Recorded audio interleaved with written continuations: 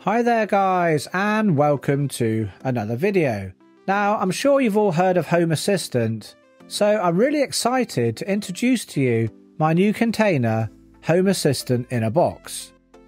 Now, there's a lot of different ways you can install and use Home Assistant, from installing it on dedicated hardware such as a spare PC or a Raspberry Pi, or if you've got a home server such as us Unraiders, well, we can install it on our Unraid server as well. On our servers, there's really two ways we can install Home Assistant.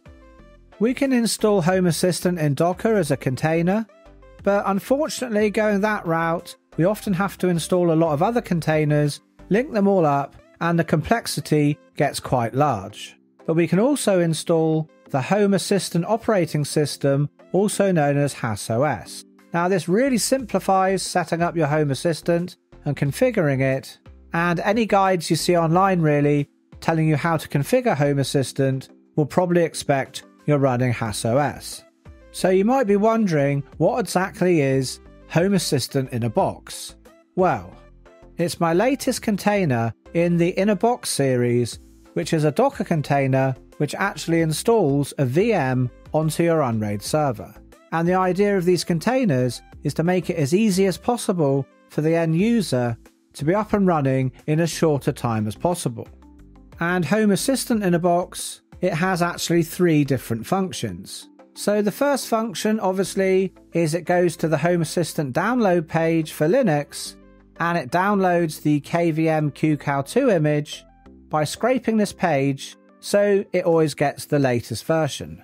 After that, it extracts that VDisk, puts it in the right place, creates your VM, gives it a nice icon, configures everything for you, and starts it up. So that's just the first thing that Home Assistant in a Box does. It creates your VM. But also, normally in Home Assistant, when you're running a VM, we'd open a VNC window, and here we'd need to identify the IP address that's been assigned to the Home Assistant VM. And so to access it, we'd have to go to its IP with the port 8123, and that would bring us straight into Home Assistant. Now you might find that a bit of a hassle to actually have to put the IP address and port number into the browser. Of course, you could just add a bookmark to the browser so you don't have to, or even a custom tab to the Unraid's GUI. Now originally, when I first started using Home Assistant, I was running it in Docker.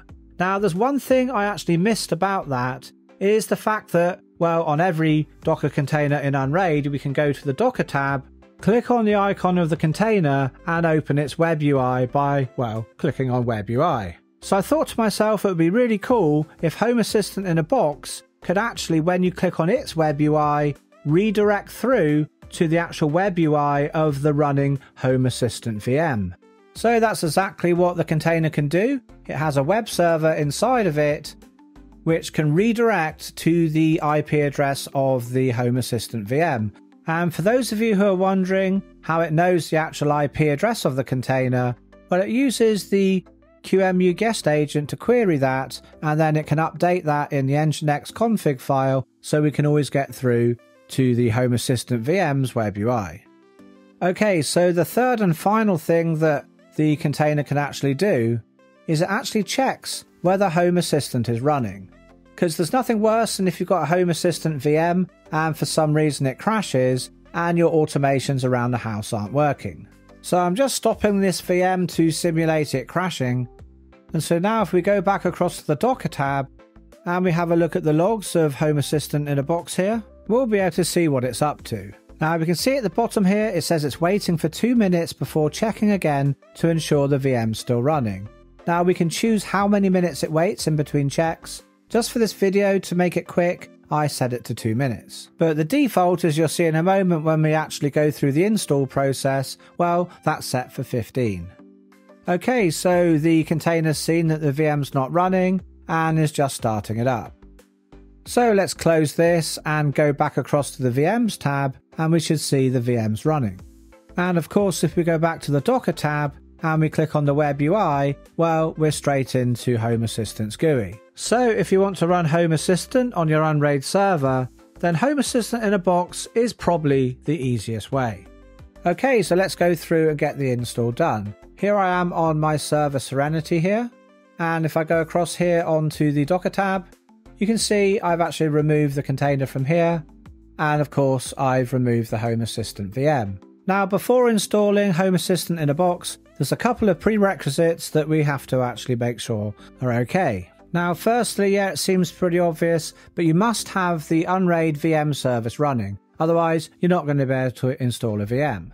The next thing to enable is notifications. Now the container can send through GUI notifications when it's doing its install, so it's best to have this set to detailed, and we need the Docker update notifications just set to anything other than never. So with that done, click done. So with that done, we can now go ahead and click on apps to get to the apps tab and install a container. So do a search for Home Assistant or Home Assistant in a box, then click on the install button to install the template for the container. Now you'll see a little pop-up here giving a bit of a warning saying that the template is set to run as privileged. Now this is perfectly normal and it's necessary for this container, obviously because it's interacting with the server installing a VM. So just click onto OK, and at the top here there's just some brief information about the container, and if we scroll down here we can put in the name of the VM. Just change this if you don't want it to be called Home Assistant. Now this Home Assistant URL here, leave this as it is. This is just the URL which the container will scrape to find the actual download link. So here under VM images location, just set that to wherever you store your VM images. For most of us, that's going to be the domain share. And here is our app data location. Now here under keep VM running, we can see this is either set to yes or no. So if you want to have the container check that the VM is actually running and keep it running, well, just set this to yes. If you don't want to do that, then set it to no. I want mine set to yes. Then here under check time, this is in minutes for how often you want the container to check if the VM's running. Personally, I think 15 minutes is probably fine. And here is the web port that the container uses. Okay, so all I'm going to do now is click apply and pull down the container. Now the container will give us notifications through the GUI, but I'm also going to look at the logs here just so we can see what it's doing. So at the moment it's just downloaded the qcal2.xz file and it's now extracting it and it's going to move it to the domain share. Right, so the notification says the VM has successfully completed and it can now be run. So what the container does now is it uses the guest agent to check what the IP is. It will take a few times for the guest agent to be running, and when it detects it is running, it's going to grab the IP. Okay, so now it's got the IP address 10.10.20.136. So now that means that we can access the GUI through the container. Okay, so let's close the log and go here and click onto Web UI. And so here we are into the Home Assistant VM. And of course, if we go across to the VMs tab, we can see the Home Assistant VM running here. Okay, so I'm going to jump back across here and go back to Home Assistant's Web UI. And here we can just follow through a wizard.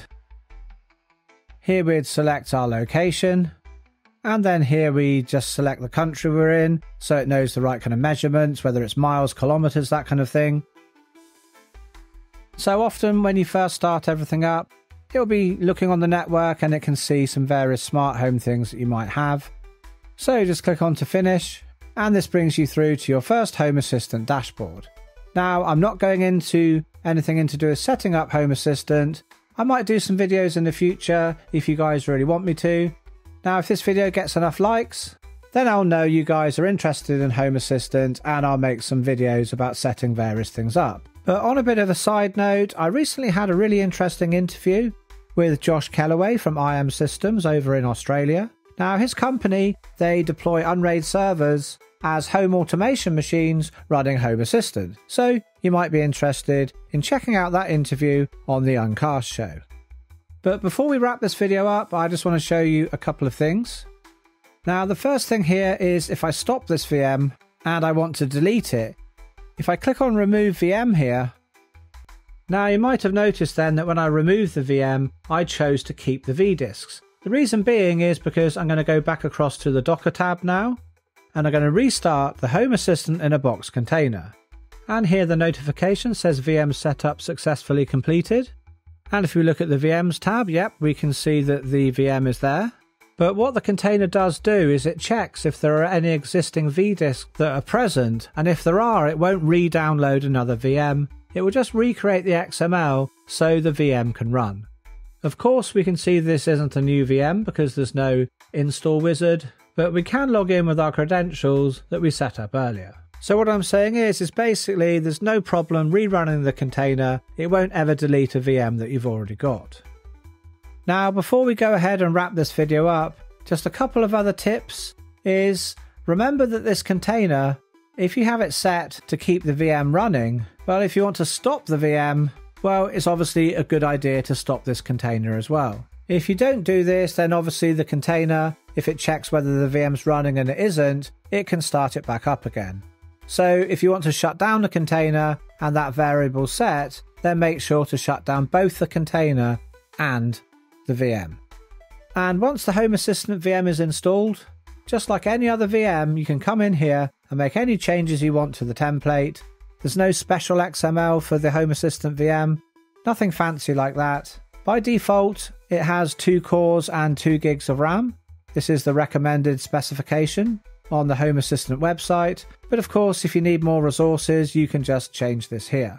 And obviously if you ever wanted to pass through any USB devices, you might have a Zigbee stick or a Z-Wave stick, well, you could just add it in here, or even pass through a whole USB controller. Now, another thing about having the container be able to start the VM is it means you don't actually have to start it from the VM manager. Of course, there's no reason why you shouldn't, but if you go across to the Docker tab and just start the container, well, because the variable is set to check when the container is running, it will automatically check if the VM is running as soon as the container starts and start up the VM as a result. So as well, if you have the Docker container to auto start, when your Unraid server starts up or restarts, well, the Docker container is going to start, and in turn that's going to start up the VM as well. Okay guys, well, I don't really want this video being too long, so I think we'll wrap it up there. Now, I really hope you find this video useful and you enjoy using the container. If you do, then please give it a like, give it a thumbs up, and subscribe to the channel if you haven't already. As always, I want to give a really big thank you to all of my patrons and supporters out there. Thank you so much guys for all of your support. It's you guys that make these videos possible. So thank you so much for your support.